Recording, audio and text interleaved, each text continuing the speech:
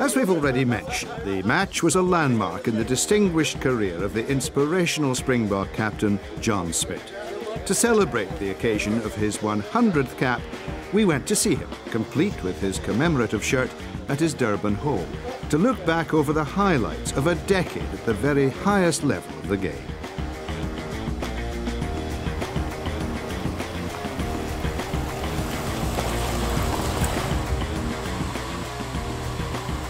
People hear the cliches 1,000 times about, every single time you get to pull over a green and gold jersey, it's a privilege, and it is. It's a massive privilege, and it's an honour. I think that the best saying, or the best way to look at being a Springbok, is knowing that it's not your jersey. You've just responsible for it at that particular 80 minutes of the Saturday. Smit's first chance to wear that famous green and gold shirt came in 2000, when he came on as a replacement against Canada in East London. That first test, it's like a blur. I remember it as if it was yesterday. And I think about the people that I ran onto the field with and the legends of the game then. And sometimes I have to pinch myself to realise that it's all become a reality. By the time of the 2003 Rugby World Cup, Smit had become indispensable to the Springboks, and it was in Australia where he had his first experience of international captaincy, deputising for Corny Krika, who was rested for the match against Georgia.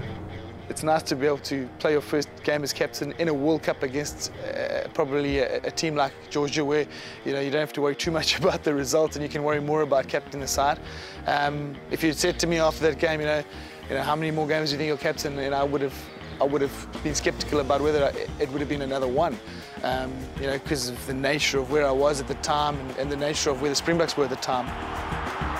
Smit was appointed full-time captain in 2004 and immediately led the Boks to the Tri-Nations title. In that campaign and the others that have followed, he's confronted many formidable hookers. But which of them have proved to be the hardest to handle? The four that stand out for me are right now, Kevin Mialamu, who's always been a competitor pretty much throughout the same era as I've been. Earlier on, Anton Oliver, and then Steve Thompson as well, who's always, he's been a similar type of hooker to what I am, a tough competitor in the scrum.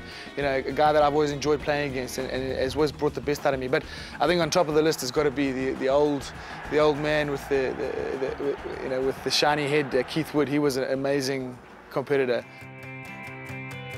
His finest hour as Springbok captain came when he led the team to the 2007 Rugby World Cup in France. The team had endured a difficult build-up to the tournament, but the victory over England in the final ensured that Smit experienced something shared by an elite and privileged few. They can take everything away from you, but they'll never be able to take away what it felt like to hear that final whistle. And people always say, how does it feel? And it's hard to explain in words, because I don't think that the dictionary can really show you how to translate what you feel into the English language. What I can say is that there's very, very seldom in life do you get a feeling of elation, the emotion that absolutely rushes through your body and fills you up with everything, almost like there's not enough room to breathe. 10 years previously, Smit had played for Natal against the 1997 British and Irish Lions. He'd been forced to watch his country lose the series to the tourists. But revenge, when it eventually came, was sweet. That was, I think, the carrot that kept us in the race as the guys that had won the 2007 World Cup, was knowing that the Lions were coming after 12 years. They were going to be back here in 2009, and we were absolutely adamant that was going to be a success for us. And making it happen in the fashion that we did in Pretoria was something I'll never forget.